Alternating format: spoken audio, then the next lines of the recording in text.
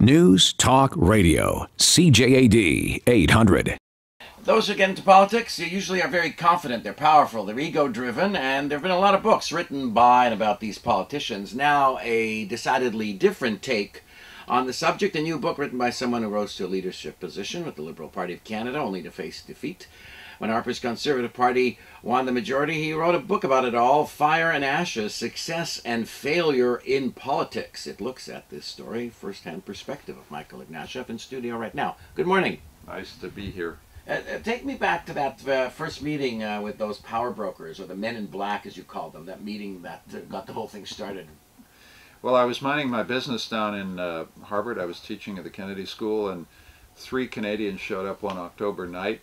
I didn't know any of them, and they said, would you like to run for office? I've been a Liberal all my life. I worked for Mr. Trudeau in 1968, but I've been out of the country for a while, so it came absolutely out of the blue. They said they put together a team and we'd do great things together. And so the book is really the story about why, against even my own better judgment, I decided to take the plunge. I'm glad I did, but boy, I had a lot to learn. Now, what about the advice that your friends gave you at the time, the ones who told you, don't do it? What did they say? What were the reasons they gave?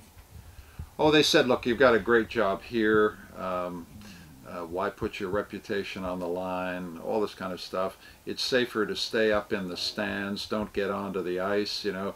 But I've been up in the stands for a long time. I thought, let's get on the ice, let's put on our pads and get out there and skate.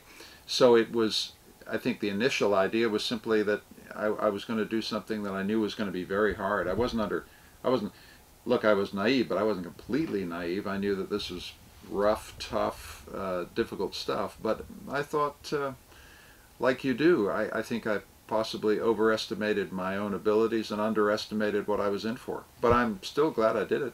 What do you really think of Stephen Harper? Well, if you faced him across the aisle in the House of Commons for years, what you notice, very disciplined, very tough. He's got that caucus behind him by the scruff of the neck. You have to admire that in politics. I disagree with almost everything he stands for, but I have to acknowledge his political skill. I don't think he's a nice person. I don't think he cares what you think about him.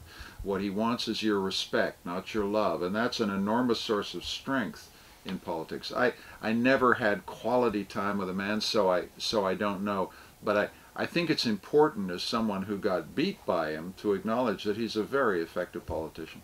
Many political books that I've read, they're basically just pablum, just full of cliches. This book has all kinds of guts in it, and lots of things, lots of surprising things. I can't get over what I saw on page 86 when you're talking about the run for the leadership of the convention. And you're talking about Bob Ray coming over, and you didn't know if he was going to shake your hand. Tell me what happened then. Well, that was a moment at the Palais du Congrès in Montreal in 2006 that some listeners may remember. It was an incredibly dramatic Liberal leadership convention in which Bob Ray and I and Stéphane Dion were competing for the top spot with some other great candidates. And at the end of the third ballot, there was a question of whether the Ray camp would come over to me, and I walked over to the Ray camp, and John Ray, Bob's brother, barred the way. And the look on his face, I've never forgotten. There was this look of kind of protecting the tribal lair. You know, it was like there was something elemental about his, you know, get back, don't come closer. And I put that in the book, not to take a shot at the Ray family or Bob, but just to show ordinary readers what politics is like. It awakens incredibly deep tribal emotions in people, and those were really on display at that moment.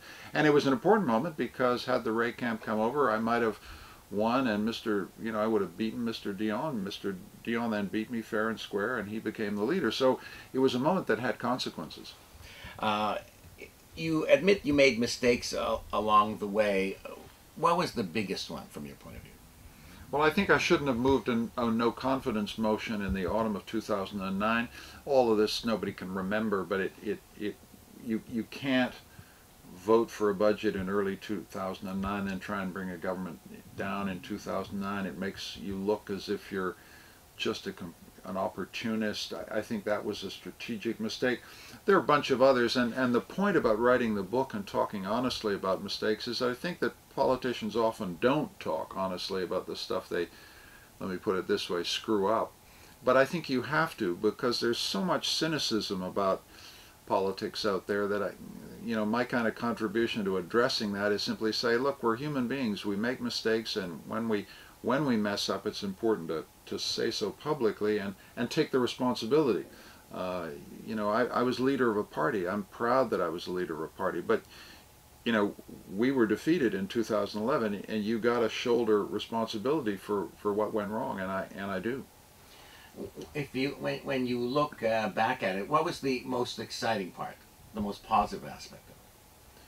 Oh, the most exciting part is really easy. It's just meeting Canadians. You work about 90 hours a week. You travel to every single part of the country.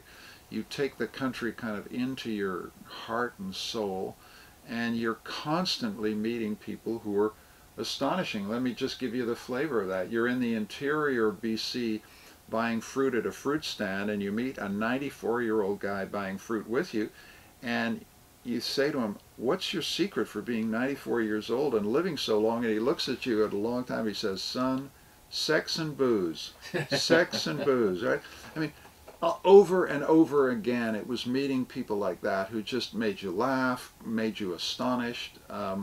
People forget that about politics. It really is a people business. And when I look back on it now, the stuff I remember is just meeting Canadians and learning from them and, being astonished by them. Do you think you were treated fairly by the media? Oh, of course not. I, complained to the end of time about it. But no, if I'm honest and I look at the press corps in Ottawa, the young people who stick a microphone in front of your face, I have no quarrel with them. The professional journalists were fine. Columnists, sometimes I'd throw a paper across the room because I'd think, come on, guys. And what would bother me about it is what bothers every politician, which is journalists never put themselves on the line the way a politician does. You're the guy in the arena. You're the guy with the name on the ballot. You're the one who pays the consequences. So the irritation that people have with journalism is just they don't put the same things at risk that we do. But hey, they've got a job to do. I respected that, and most of them were extremely fair. I mean, I can't. I haven't got an enemies list. Let me tell you that. Tell me about what you described as the coalition of losers. What happened with that situation? Well, in 2008, some of your listeners may remember that Monsieur Dion, Monsieur Duceppe, and Mr. Layton got together and put together a plan to bring down the Harper government. And I had no problem with coalition. I think it's really important for the future of the country that, for example, the NDP and the Liberals could get together and they could do a coalition agreement the way they've done in Britain. So I've got no objection to coalition. I just thought in this case it was a month after an election in which, the Canadian people had sent the Conservative government back to the House of Commons with more seats. You can have a coalition of winners, but I don't think you can have a coalition of losers. Our conversation with Michael Ignatieff of the book Fire and Ashes. Lots of interesting texts coming in for you. It says, if we as Canadians had gotten to hear and know Mr. Ignatieff as we are today on this program, he'd now be Prime Minister. His candor and honesty and willingness to teach and take responsibility are refreshing. His personality wasn't allowed to come out during the campaign. How much truth is there to that?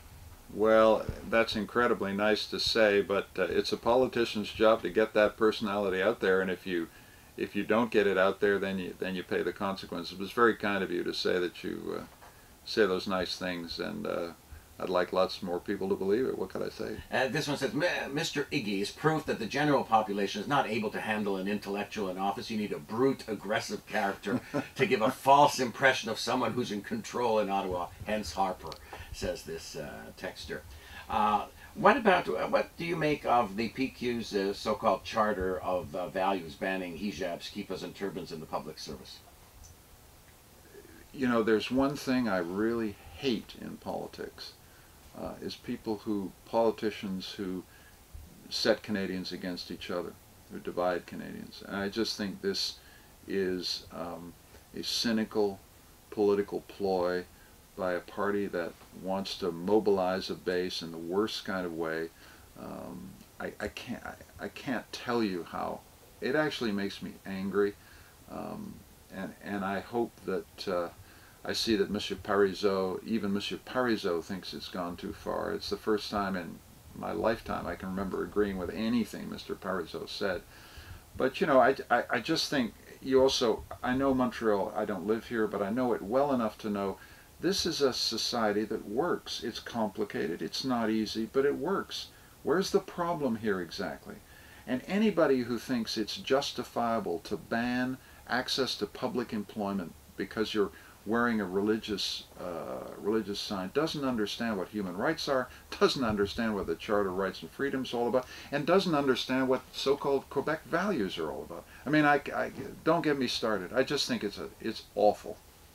Well, that's pretty clear and concise. Now, obviously, this is not your first book. You've written a number. You're quoted as saying this was the most difficult to write. Why is that? Well, I think it was difficult, I mean, because you got to get a certain kind of bitterness out of your system. You got to accept defeat. You got to go through defeat, come out the other side. I didn't want to write a book that was settling scores. I didn't want to write a book that had meanness in it.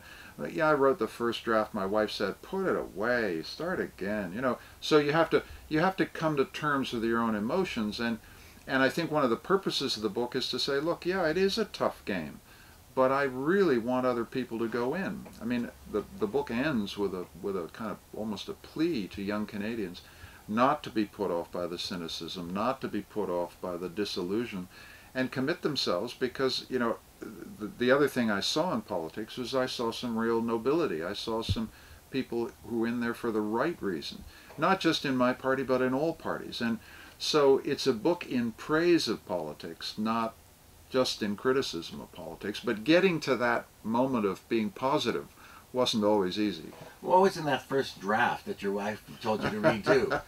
What's not in the book? Well, just the kind of feelings of bitterness, feelings of anger.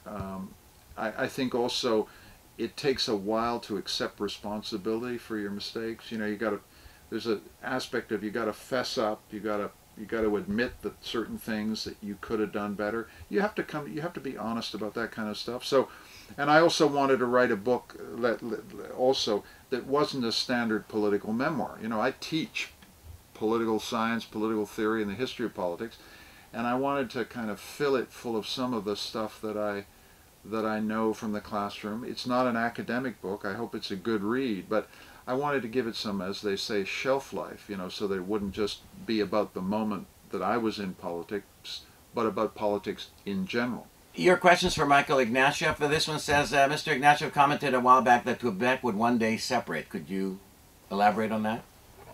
Oh, I don't. Look, I think it's always possible. The thing about Canada is that we keep having to convince each other to stay in the same house. But I'm confident we can. I just don't think there's any, you know, it's not like the United States. The Union is not eternal here. It could break up. We have to keep working at it, keep working at it, keep working at it. And as long as we're prepared to do so, I'm confident we'll stay together. Dave wants to know if you've ever thought about getting into radio. No, I'm in front of a pro here. I'm not going after his job. Michael Ignatieff, my guess, if you had one piece of advice, you said you want young people to still get involved, what would you tell them? How would you tell them to deal with all of the challenges? Never take it personally. It's the hardest lesson in politics, but never take it personally. Never let it get inside. Never let it get into the machine room and bother you. You got to develop skin like a crocodile. Thank you very much for joining us, Michael Ignatieff. The book is called Fire and Ashes.